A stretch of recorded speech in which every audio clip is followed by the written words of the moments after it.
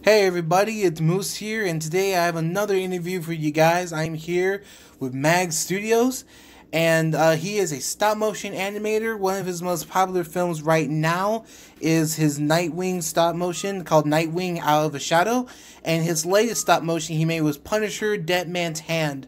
And they're all really great, and I highly recommend you check out his channel. And thank you for joining me, Mag. Really appreciate it. It's an honor to be here, Moose. I'm really honored to be interviewed by you. I have seen all of your interviews Thank you. in the past, but yeah, I'm just honored to be here. Awesome, awesome. I'm glad that you're a part of the show, man. All right, so I guess the first question is pretty simple. It's just what got you into stop motion animation? Was it somebody in particular that got you into it, or did you just was it a movie or was it TV or anything like what got you into stop motion? Well, first, I know I seem new to stop motion because I just recently started uploading, but I was actually inspired back in the day with Captain McKay Random's X-Men Brotherhood series. Right, yeah. I love that. As series. well as Raw One Universe's Eternity Crystal Saga. Yeah. Yeah, those were actually the first online stop motion films that really got me inspired to start doing it myself. But of course, movies like Nightmare Before Christmas and Coraline, because those are full-fledged films, and I really love that style of just continuous photos making motion. So I started doing it about 7 years ago, and I finally just got confident enough in my craft to start uploading. All right. I really feel like with your animation style and everything, and all your your dioramas, and also with just your animation in general, I can tell within just I haven't seen all your videos, but I've seen a big chunk, and I can tell that you've improved more and more, and I really think you are improving on your craft and just doing nothing but going up from here. And so I guess speaking of your projects, can you tell me a little bit about what entirely what not entirely what made you want to create Nightwing Out of a Shadow? Like, was there a story in particular, or did you just like, yeah, I want to make a Nightwing stop motion? And is there, and if so, I mean, like, if what exactly made you want to do it? That's basically. I'm just asking the question. I cannot talk today, so I apologize. Hey, it's all good. It's all good. Um, well, what inspired me to make Nightwing Out of a Shadow is because I've always loved the character. I've always loved Dick Grayson's role in the Bat family as sort of the older brother to all of the other sidekicks, and eventually becoming, Batman's equal in a sense. So I would always look up on YouTube of other characters for stop motion, just see ideas that could pop into my head. And I typed in Nightwing, and surprisingly enough, not a lot of people, make Nightwing stop motions. So I was like really curious what I could bring to the table, because I'm known for more of my the darker type, Christopher Nolan-esque type of film for stop motions, that dark presence. Right. So it really got me inspired to start writing the script for Nightwing Out of a Shadow. And I always wanted to do a earlier Dick Grayson, like him just getting into the role of Nightwing. So that's what I based it off of. And I'm really happy with that film. I really like that film. That was actually my first videos I watched from you. Actually, I think that's one of my favorites so far. I mean, other than the Punisher video. I also wanted to know, like, if since I can tell you really are passionate about the Batman character and the Batman mythos, is there any other characters you want to make stop motions about, or you're gonna plan to make a Batman series in the future, or something like that? Okay, well, I gotta tell you a funny story, and a lot of the stop motion animators that I'm cool with right now, like JH Stop Motion Studios, shout out, and Binks, they are they're pretty pissed at me because back in the day I had this idea to do a full-fledged Batman series. Right. It was called Watchful Protector. I had the whole script written out. I even had a trailer for it on my YouTube. But I never released the first episode, the pilot. Mm-hmm. And the reason for that was all because I did not have a Joker voice actor that sounded similar to Mark Hamill. It was really bugging me. Oh, so gotcha. Yeah, and it was like an 18-minute long pilot. So what I decided to do was just to get, some of my work out there, I went straight to Batman versus Bane. But now that I'm more established, and I established a storyline with Nightwing versus, Nightwing Out of the Shadow, I have plans to do a Batman film with Tim Drake Robin as his sidekick, and that will be my next film after Batman versus Jason. So, very excited to do that. It's going to be a more experienced Batman, a little bit later in his years, and that's why Tim Drake is going to be Red Robin in the next film. Mm-hmm. And the main villain, I post this a lot on my Instagram. He is going to be Clayface. Okay. So very excited. It's going to be like in my DC universe. It's going to be like Batman's first encounter with Clayface. So he's not going to know how to stop him. It's going to be a whole detective story at the same time of Batman trying to figure out who Clayface is, and that's why it's going to be called Batman Imitation Game, because Clayface is gonna, take the shape of a lot of different characters in the film. Can't wait to get that out. Right.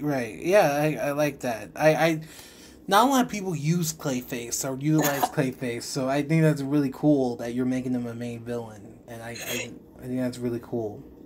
Yeah, a lot of people they tend to always use like the mainstream villains like Joker, I feel like he's getting a bit overused in pop culture. So Batman has the greatest rogues gallery. I'm saying it in my opinion. He has the greatest rogues gallery, and there's so many unique villains in there that just don't get the amount of attention that they should be getting. So me personally, with Nightwing Out of a Shadow, I threw in Great White Shark in there, and he's one of the more unknown Batman villains. And this next film, I'm just going to say the other villains that will be in the film now. Just to give you guys a little sneak peek, there will be Firefly and Killer Moth in the next film. Two villains that don't get that much attention either, so I'm very excited. Right, I remember you mentioned that to me. I thought it was really cool that you're using Killer Moth, because not a lot of people, I don't think a lot of people know who even Killer Moth is. but I think what I really like about what you've been telling me about your stories is that I can tell you really care about the Batman character and other characters that have been associated with Batman, like Tim Drake, Nightwing, and also utilizing all these other smaller villains to more establish Batman's rogues gallery, which is something I feel like I can really appreciate, and I can tell that based on from your other videos you are primarily a DC fan. So I also want to know, is there any other properties from DC that you would like to make, and if so, what characters would you like to make? Would you like to do something with Superman? Would you like to do something with Green Lantern, The Flash, or maybe smaller characters like Blue Beetle and Booster Gold? Is there anything like that you like to do in the future? Okay, well, as of right now, I have a whole timeline, you know, Mm-hmm. on my computer of films that will be taking place within the next year. 2028 is going to be a big year for my channel because I am planning on doing a whole build up to a Justice League film, Mm. which it'll be the culmination of all the way to the beginning of. Sorry if you could hear that. No, it's no First of big all, deal. No big deal.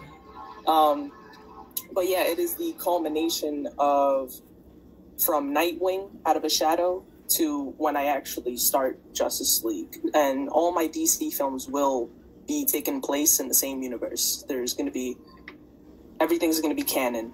So, Flash, definitely have plans to do a film about Flash, as well as Green Lantern and a Superman film as well. Okay. Yeah, I really and would like to see how your style, if your style would change in terms of tone and in terms of looks and in terms of, because also with your lighting too, your lighting sets a mood. So I would be really interested to see how you do something that's more bright and colorful and something that's not monotone and dark. Um, yeah, I'm really excited for that too. It's definitely gonna challenge me to from what I'm used to filming because I am used to filming, dark, like you said, mood, like very more serious tone films, um, and that's like where my comfort zone is, So when I start doing films, more heroic like Superman and The Flash. It's definitely going to be a challenge at first, but I think I could get the hang of it. Mm-hmm. It's definitely going to take a lot more research on the characters. I like to do a lot of prep work before I actually start writing the script. Get to know certain characters that I want to use and how they interact with the main character. Really excited. I'm really excited to pump these out. Yeah, I'm excited to see what you whenever you get these videos out, whenever you start production. I'm excited to see what you do going on forward. And is there also because I don't know if you're interested in Marvel stuff, or have you thought about doing anything Marvel related? I am okay. It may appear that I am more of a DC fan than Marvel, but in reality, I am more of a Marvel fan than DC. um, it's just with Marvel, so many people do Marvel stop motions nowadays. Mm. And my thing is that I try to be different. I try to, provide a sense of something new and something refreshing that people watch rather than, watching a Spider-Man stop motion, or Avengers. I try to go more of a unique route with stop motion, so that's why I've been doing more not as popular characters. Punisher. That is the first in hopefully more of my Marvel films. Mm-hmm. But I do have plans in the future to tackle a Spider-Man film. As he is a character that is animated with a lot, so I definitely want to give it time before I attempt that. But I have the Mafex comic book Spider-Man, and all my films are not based off of movies. They're not off my Marvel films wouldn't be based off of the MCU, except for Punisher, because that was kind of like a little homage film. Uh-huh. Because that series is done now. So yeah, everything is gonna relatively stay comic book, but yeah, I do plan on tackling a lot of the Marvel characters very soon. Mm-hmm. So speaking of with Punisher, I don't know if you mentioned to me, but I think I got the impression that there might be another one that you want to work on with another video you want to work on with Punisher. And if that's the case, would you like to make a sequel to Dead Man's Hand, or is this just a one and done kind of thing? I would definitely be open to the idea. Now, the thing with Punisher is that that film is meant to branch off into a few other sort of tie-in films, like Daredevil. I had plans for. I was gonna have my Spider-Man film tie into it and sort of do a Marvel Knights film down the line. You know, as a kind of culmination, because I always liked the city level heroes and the city level characters. Ever since I was small, I always liked those batch of characters, and to do a stop motion film based on that and have it a little bit more dark and gritty than the average superhero film, I would love to tackle that one day. I think what I really would like to see personally is I really like you to do something like more of a villain's perspective. I think you would do really great with that. I don't know if you would be interested, but I think maybe like if you did a stop motion film where you can include a hero of their arch nemesis, but it's more the perspective of the villain and the main focus. Kind of like and I know like Joker just with Joker doing the whole thing of doing something from a villain's perspective. I think that kind of proves that something like that can work. So if you were to, for example, do a story of Bane and do like from his origin and then slowly build up to him proving he's the best of the best, and then him at the end, and this is something I just threw out my ass just now, where at the end of it he faces up Batman, he wins, and then you could kind of leave it open ended from there, and then just something like you can use. So guys, listen, if he uses that in the future, you can know it came from me. So I will give you a shout out in the I'll put you in the cast area. I'll definitely put you as executive producer and awesome. Co-director. Awesome. 100%. I with me, I always tend to give credit where it's due, and I always love to thank everybody that watches my videos and everybody that gives me the support and the ideas and the inspiration just in general from the community. Because I'm relatively new to this community, as a filmmaker. And I see all of us as directors, not stop-motion animators, because we make films.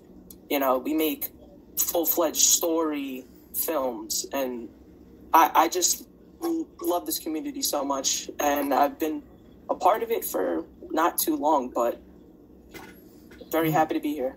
Yeah, well, I think I'm happy that you're here too. I'm happy that you're a part of this community. And speaking of the community, that leads into my next question: is you're friends with a lot of different people in the community, and including myself. And I just wanted to know if you'd be willing to collaborate with another creator that's part of the community, whether that's writing or doing something with animation wise, and if so, who would you collaborate with? Okay, so I've been getting this question a lot lately. A lot of animators have been coming to me for collaborations, and with me, as of right now, I want to establish my own universe before I start doing animation collaborations.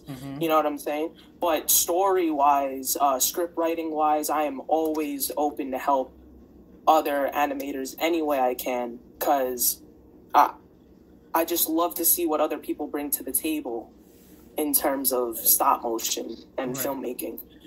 But for animation-wise and doing, film collaborations with other animators, I would say give it about a month or two.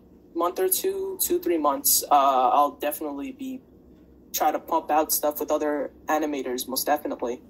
Awesome. I just really want to establish my my DC universe right now. I get you. Yeah. Yeah, but I'm definitely open to the idea, 100%. Yeah, and I also just wanted to know more about Batman versus Jason. So we talked a little bit about it before the interview started. And I just wanted for the people to know is just is there anything that inspired you to make Batman versus Jason, or is it just, or you're just like, oh, I just really think these characters would really be really good together? Okay, so what inspired me to do Batman versus Jason? Now, animators like JH Stop Motion and Binks, they're heavy with the horror stop motions, and every time I talk to them, they always, they're slowly convincing me to attempt it. And my brother, about less than a week ago, came to me and showed me the Jason Part 4 figure. Right. And I just love the look of the figure, and it just immediately popped in my head, how cool would it be, for Batman to go up against Jason, because it's doing something that I'm familiar with at the same time, but also going into a completely different genre.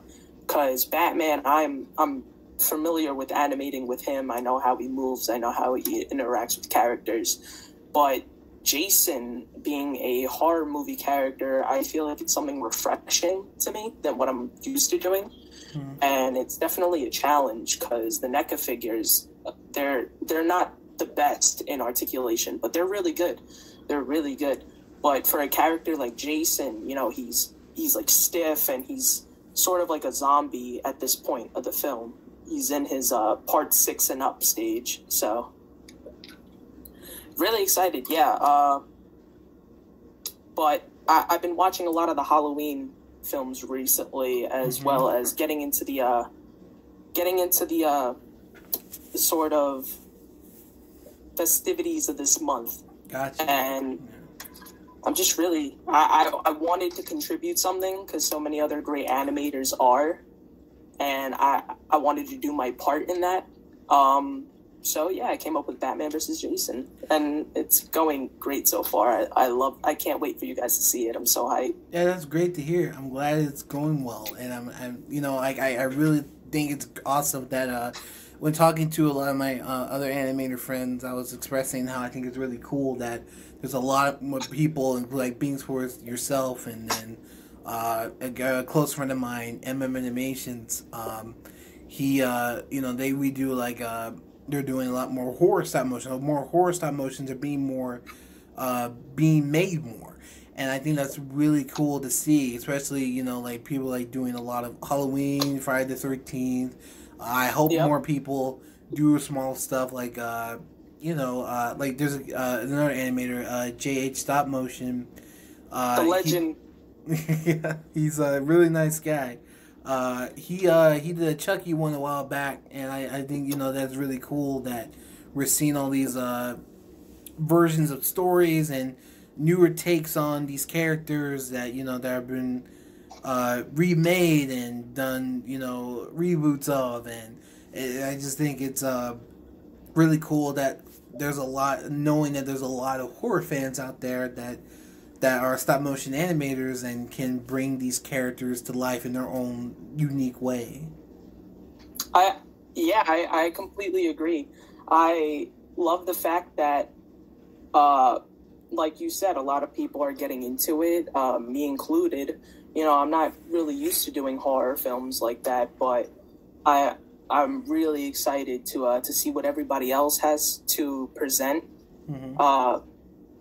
because I love to see creativity in stop motion, story wise, dialogue wise too, So I can't wait for Halloween to see what everybody has to put out, and afterwards too.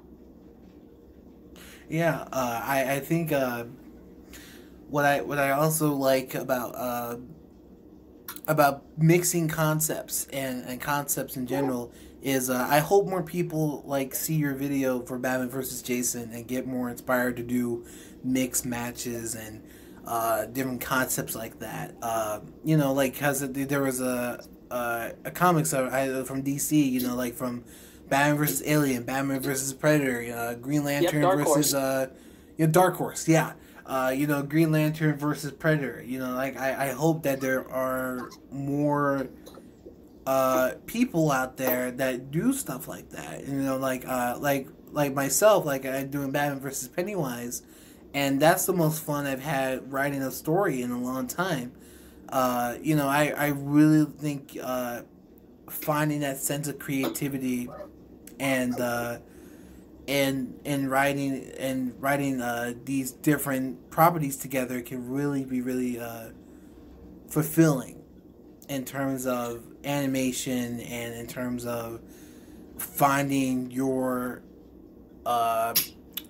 finding your passion for making something where nobody has seen something like it before. So I think with your animation for Batman versus Jason, I think it was gonna be really really cool to see these two fight each other and see how that fight plans out. Yeah, I'm. Oh, my fault. My fault. You were still going. I accidentally cut you off. Sorry. Keep going. Keep going. Oh Sorry. no, that's all I was gonna say. I was just. Gonna, no, I'm good. I was just gonna ask you just two more questions here, and the second question. First question is initially just what do you see yourself with your channel going out forward, like for your universe and for every other stop motion you have planned. Do you see yourself with stop motion? Do you see yourself like within this ending year and this going on next year? Do you see yourself pumping out stop motions like every couple months, or do you just see yourself like doing it whenever you can? Like I just basically how seriously you're gonna take this? You know, just because you know with the stop motion, you know, it takes a lot of time and it takes a lot of energy. So I just I just want to know just how do you see your channel going on forward? Well, I 100% plan on. I take all my films seriously. I make sure that I put 100% effort into every film that I make. Going forward, I plan on doing the same thing, and I plan on pumping out stop motions every like at least twice a month. I try and pump them out. Mm-hmm. And you know, they do take a lot of time, especially like, you know, 10, 13-minute stop motion films. And that time and dedication, at the end of the day, it definitely pays off 100%, because, you know, I love to get the feedback from the community, and I do hope to, you know, get more of a following, and get more support from, you know, other fellow stop motion animators. And I believe I could do that 100%. It just takes time and dedication. So that's what I definitely plan on doing. This next year is going to be a big year for the channel, especially with all the up and coming projects I have. Mm-hmm. So yeah, definitely, my hands are going to be full this year. this up and coming year, I'm definitely, in terms of stop motion, I'm definitely going to be at it. I'm definitely going to be you know, hard at it, you know, Mm-hmm. hard working. Yeah. So Yeah, and I can tell that you put a lot of like time and effort into each video that you make. So, I really do wish nothing but the best for the rest of your channel and for you. So I guess my last question is just what you want to say to your fans and supporters. I just want to thank everybody that has been supporting the channel and, you know, giving me the great constructive criticism.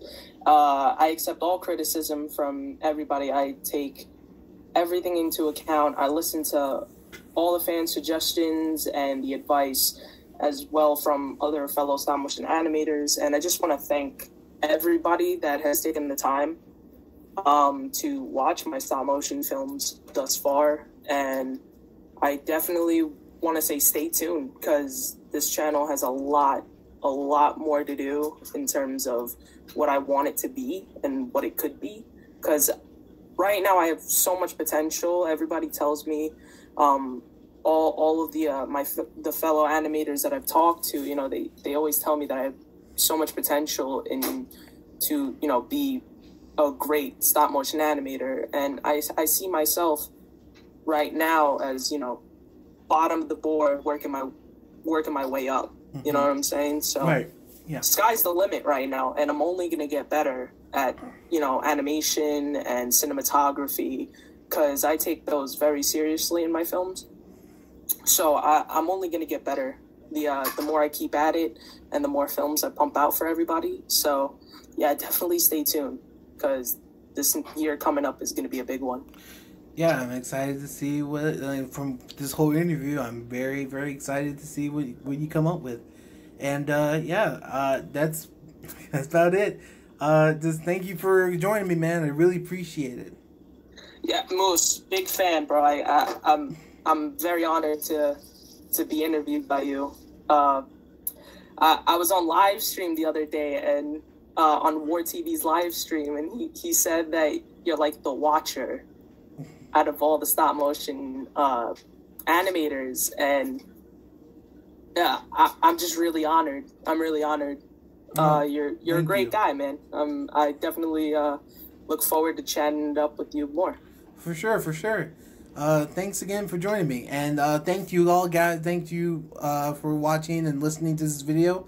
If you guys want to check out more of my interviews, there will be just check out on my channel. There's a whole playlist of all of them, so highly recommend you check out those. And please check out Mag's channel. Links to his Instagram and his YouTube channel and any other social media that he uses will all be in the link. Will all be links in the description below. So please check him out. He definitely deserves more subscribers and definitely deserves a lot more.